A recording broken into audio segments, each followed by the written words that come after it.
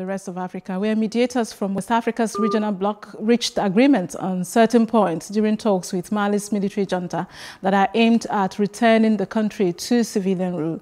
The parties said so on Sunday, adding that some outstanding issues remained. The negotiations will continue today, members of both delegations told journalists in Bamako. But leaders of the military junta led by Colonel Assimi Goita and mediators from West Africa's regional bloc led by Nigeria's former president Goodluck Jonathan met behind closed doors all day on Sunday. The former president Goodluck Jonathan informed that following 9 hours of negotiations, the mediators had reached a number of agreements but had not reached agreement in all the issues. All of us want the country to move on. Nous voulons tous que le pays aille de l'avant.